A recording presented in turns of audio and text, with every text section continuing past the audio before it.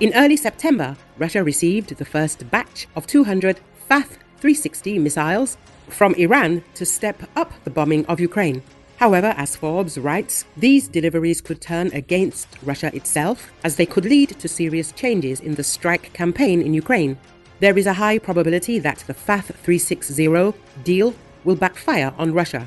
This could be the last straw for Ukraine's allies, who have so far prevented the Ukrainians from firing their best American and European ammunition at targets in Russia. With the appearance of Iranian missiles in Russia, there are signs that the situation may change, the publication writes.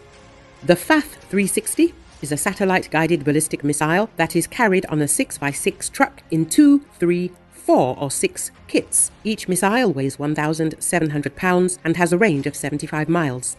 The FATH-360's weight and range make it useful for use on the front lines or for bombing cities near the front. Ukrainian observer Alexander Kovalenko predicted that Russia will use these missiles to terrorize the border zone, particularly the Sumy and Kharkiv regions, while ruling out any critical impact on the Ukrainian rear or combat zone.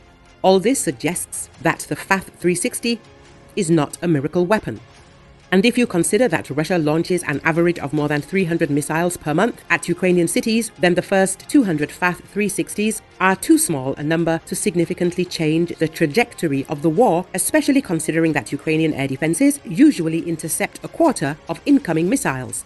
Forbes believes the Russians may come to regret their alliance with the Iranians. However, as a Russian-Iranian missile alliance could be what finally convinces Western leaders to allow Ukraine to use ATACMS and British-made Storm Shadow cruise missiles against targets deep inside Russia.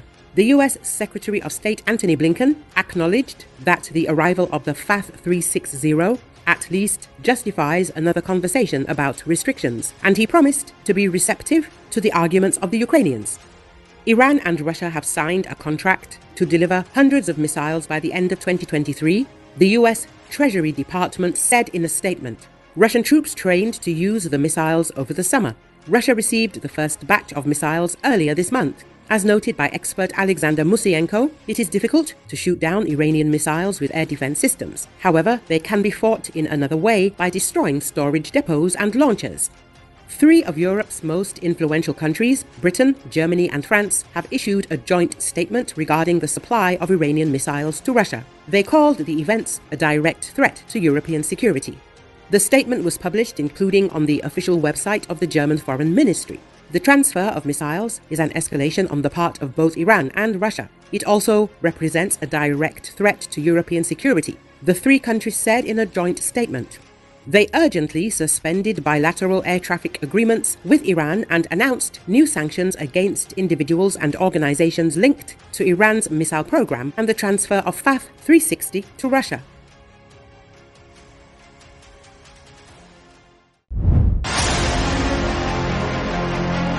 Lithuanian Interior Minister Agne Bilotaite has announced that a nationwide mass evacuation plan will be developed by early October. Lithuanian public broadcaster LRT reported this, citing Bilotaite.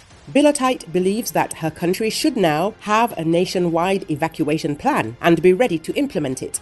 Each local authority has its own evacuation plan, but obviously we must have a plan of a national scale and be ready to implement it, she said. The minister emphasized that the security of the population has become a priority due to cyber attacks and that civilian protection is now more important than ever. The war against Ukraine rages on. The countries of our region are subject to hybrid and disinformation attacks, and sabotage is our new reality. It is important to note that we are at the forefront, so today, civilian protection has become a priority, the official explained. She emphasized that strengthening civil protection at the national level alone is insufficient, leading to a decision to collaborate with other Baltic states. Additionally, the countries plan to seek funding from the European Union. We need to coordinate our efforts at the regional and European level. It is costly, but it is important to combine our capabilities and get support from the EU. We are calling for a risk assessment to better understand the threats and strengthen public protection measures, the minister said. Recall, Russian drones have begun to crash on NATO territory. Lithuanian Foreign Minister Gabrielos Landsbergis believes that Russian drones have begun to crash on NATO territory due to the inaction of member states. nothing should be landing on Ukraine or Latvia or anywhere on NATO territory, but this is the new reality our inaction has allowed to emerge. He added that Lithuania would, of course, be supporting a strong allied response. Recall, the Romanian Ministry of Foreign Affairs has protested the violation of the country's airspace by a Russian drone on the 8th of September. The Romanian Foreign Ministry expressed a strong protest against another violation of airspace that could have occurred during the Russian drone attack against Ukraine. The Ministry of Foreign Affairs urges to stop the repeated attacks on the Ukrainian population and civilian infrastructure, as well as the irresponsible escalation of the security situation by the Russian Federation, in particular on the border between Romania and Ukraine, it added. Latvia also stated that it had found a crashed Russian military drone in the east of the country and was conducting an investigation. Earlier, the German government developed a new contingency plan in the event of war amid the threat from Russia.